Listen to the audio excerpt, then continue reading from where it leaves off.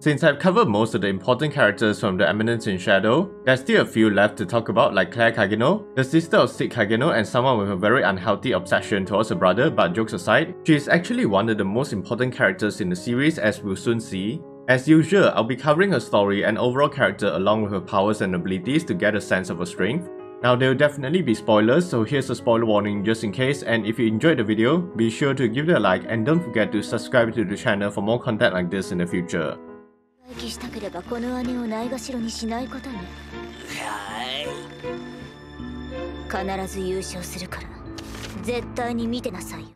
So who exactly is Claire Kagenou, the chronic brocon? Now, starting from her childhood, she was born into the Kagenou family, a household known for producing quality dark knights. And following the tradition of the Kagenou household, children have to start training at the age of 6, and when Claire started her training, she showed tremendous talent, excelling in swordsmanship, magic and her studies, whereas for her brother, he was utterly unremarkable at everything. However, because Claire genuinely loves and cares about her brother, she always trained with him and was very strict towards him, wanting the best for him. And it was throughout her childhood that her love for Cid developed into a serious brother complex. Basically, Claire has always been reckless in nature and often got into dangerous situations, but every time she was in danger, Cid was the one to save her without her knowledge. Like when she was 8, she and Cid went into the forest to hunt for the Scarface gang and they managed to find the bandits, but she underestimated their strength. She was taken out by the bandits and had witnessed her beloved brother getting killed by them, not knowing that he was pretending and had actually defeated them himself. It was after she was saved that she realized her beloved brother almost died because of her weakness, and it pretty much made her extremely overprotective of Cid. And another instance was when Claire turned 14, she started showing signs of demon possession and knew she would be dying soon, so she dedicated all her time to be with her brother, although unbeknownst to her, he had secretly cured her demon possession one day while they were doing stretches. But still, this experience serves as a reminder to Claire that her time with Cid was limited, and it developed into an obsessive attachment towards him. It's actually possible that her brother complex manifested as a result of all these experiences, and also, despite never knowing that her brother always protected or helped her, she always knew deep down that it was him. That's why she loves him for it and understood the potential he has, which as we all know, she was correct. Regardless, Claire eventually left home to attend the Midgar Royal Spellsword Academy when she turned 15, but before she departed, she was kidnapped by the Count de Diablos who wanted to learn about her demon possession and how it was suddenly cured. After her capture, she was questioned by Viscount Oba, but when he mentioned Cid, her brother complex kicked in and she literally broke her own bones to escape so that she can kill the Viscount. This is a great example of not just her inhuman physical capabilities, but the extremes that she is willing to go just for her brother. Nonetheless, Claire did eventually free herself again, and this time she was able to escape, not knowing that it was Cid in his shadow persona along with the 7 shadows that helped to defeat the Viscount's forces. She safely returned home and it took less than a day for injuries to recover and she left for the Midgar Academy, a good indicator of her high levels of resilience and strength. In any case, during her time at school, it seems that Cid ordered Shadow Garden to watch over Claire in case the cult targeted her again, and apparently Zeta has secretly assigned a member from her own splinter faction as well, which I'll go over later in the video. Essentially, the person's name is Nina and she infiltrated the school as a student, becoming classmates with Claire and was actually her best friend. Also, it seems that Claire is the only known person that is allowed to threaten and abuse Cid without attracting the wrath of the 7 shadows. In fact, they really respect her but are sometimes envious of their sibling relationship.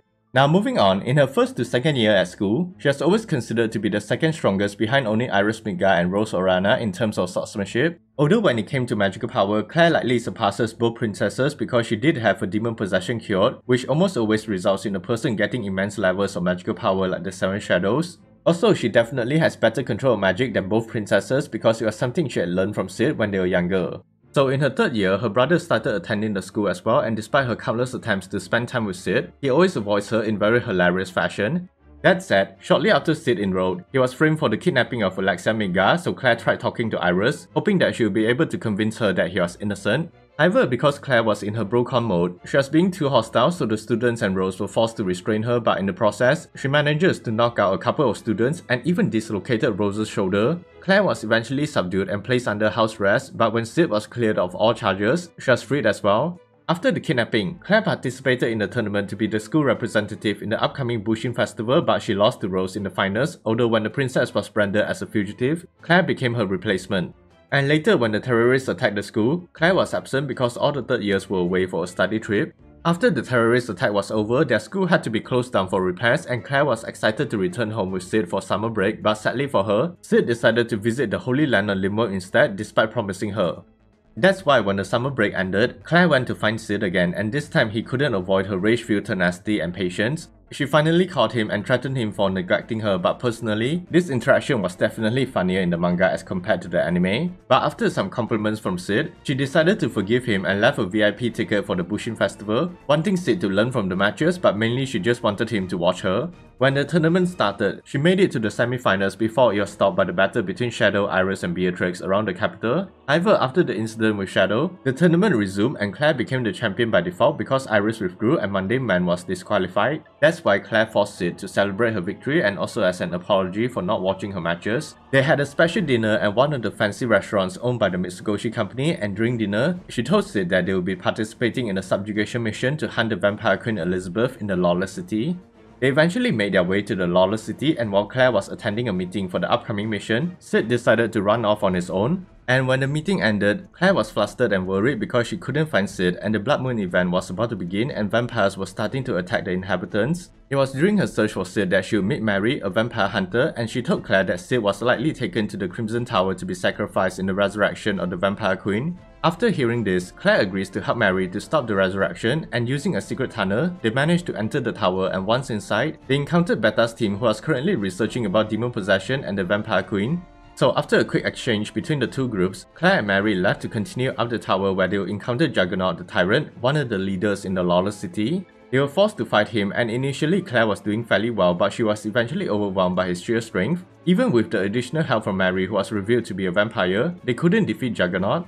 But as usual, Cid in his shadow persona appears just in time to save his sister by simply kicking the brute away. And although this was her first time meeting Shadow, she almost figured out his identity just from his posture, which was similar to Cid's. Nevertheless, with Juggernaut gone, they continued with their mission and had briefly shared their own origins with each other, and despite learning the truth about Elizabeth, Claire still wanted to save the Vampire Queen, really showing her protagonist side, and she is surprisingly compassionate for someone so crass. Anyways, they eventually found Elizabeth's chambers and discovered the corpse of a young boy, but when Claire realized it wasn't Cid, she simply tossed the body aside. Okay, forget what I said about her being compassionate. But jokes aside, she was suddenly pierced through the stomach by the newly resurrected Vampire Queen and was in critical condition. Luckily, Beta along with her team soon arrived to provide assistance, but even with help from Juggernaut and Yukime, they failed to stop Elizabeth. But to their surprise, the injured Claire suddenly awakens and was now overpowering Elizabeth.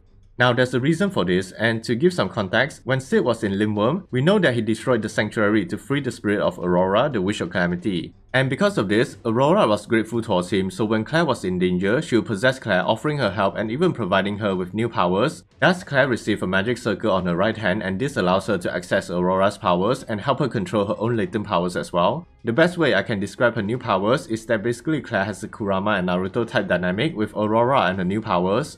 So back to the fight, Claire was apparently being controlled by Aurora at the time, and because she was the progenitor of Elizabeth, she easily overwhelmed the Vampire Queen, but Claire's body wasn't strong enough, so Aurora couldn't really release her full potential. However, she was able to buy enough time for Shadow to arrive and defeat Elizabeth. With that, the battle ended with Claire reuniting with Cid, and she told him about her new powers, and Cid thought it was just a Chuninbyo face, so he was super supportive of her, not knowing that she has now become the host of Aurora. Now, following the events of the Blood Moon incident, they returned to the Midgar Kingdom and Claire was absent throughout Volume 4, but it was implied that she was busy researching her new powers, the Wish of Calamity, the Demon Diablos, and Shadow Garden. Also, it seems that Cid broke another promise to Claire during winter break because she was transported to Japan.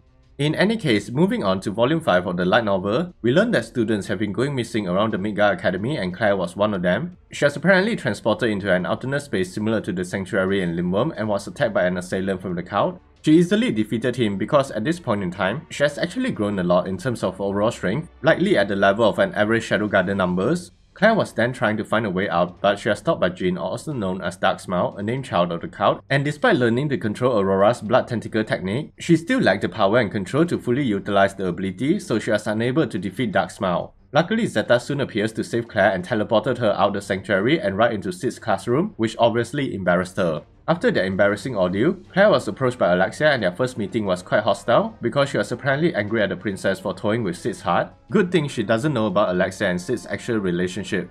But back to the topic at hand, Claire told Alexia everything she knew, and except for the part about her seeing and talking to Aurora, Alexia believed all her statements, and having said that, they both agreed to work together to uncover the truth behind everything that was happening around their school. So they started their investigations by breaking into the Forbidden Library to acquire a book that revealed the history of the school, and they discovered that the left arm of Diablos was hidden within the sanctuary. With their newly acquired information, they left the Forbidden Library only to be caught by the library director, who revealed himself to be a member of the cult and had wanted to eliminate them. They fought against the director and his forces, but because he had laced the surrounding air with muscle-relaxing drugs, they succumbed to the effects, and just before the director eliminated them, Shadow arrives to save them by easily defeating the director. And just before the director died, he told them everything he knew about the cult and the demon Diablos. So with that, Claire returned to her room while waiting for Alexia to deliver their findings to Iris and the Crimson Knight Order. But after failing to acquire help from the Knight Order, Claire and Alexia decided to use Claire's connection with Aurora to search for the left arm of Diablos. And just as they were about to start searching, the entire school was transported into the sanctuary, but this time, they discovered bomb collars had been attached to their necks, draining their mana and will explode once their mana supply is empty.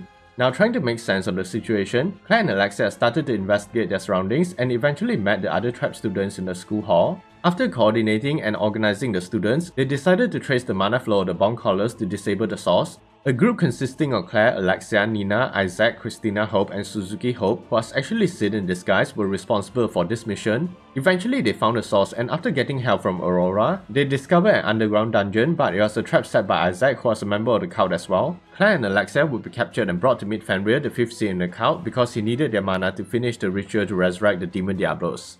However, Claire and Alexia were able to break free from their bindings thanks to help from Aurora, but despite their combined efforts against Fenrir, he eventually overwhelmed them when he transformed into his true form, the Midgar Devil. Even when Aurora briefly took over Claire's body, they were unable to fight back because Claire's mana reserves were running low. Luckily, she was saved by Suzuki, who was revealed to be Shadow, and as per usual, he utterly destroyed Fenrir with minimum effort, and just before he left, he also helped to disable the machines powering the bomb collars. With that, the battle was over and their mission was a success, but Claire was still injured and they haven't located the exit. When Nina arrives, she quickly knocked them out again and took Claire into the depths of the sanctuary where Zeta and Victoria were waiting. Because if you didn't know, Zeta plans on resurrecting the demon Diablos so that she can give Shadow immortality, and when she discovered that Claire had become the host of Aurora, she thought it would be a great idea to transfer the other parts of Diablos into Claire and eventually turning her into a vessel for the demon's resurrection. That's why she needed to make sure Claire was safe and out of sight from the cult, at least until she can carry out her plans. Having said that, Zeta carried out the ritual to infuse the left arm of Diablos into Claire, and after it was completed, she was left in the care of Nina. So this is all we know about Claire so far, and judging by the story's progression, she is pretty much destined to become the next Diablos, and Cid will likely be the one to either save or end her. Hopefully it's the former. I honestly feel bad for her. All she wants is to spend time with her brother and live a fairly normal life. Instead, she was given this power and unwillingly became the host of Aurora and targeted by Zeta and the cult as well. But regardless, I think Claire's character arc will be a major turning point for the series, so we'll just have to wait for future volumes to find out what will happen to her. For now, what do you think of Claire Kagenou as a character? Is she a contender for best waifu, and is she the true protagonist of the series?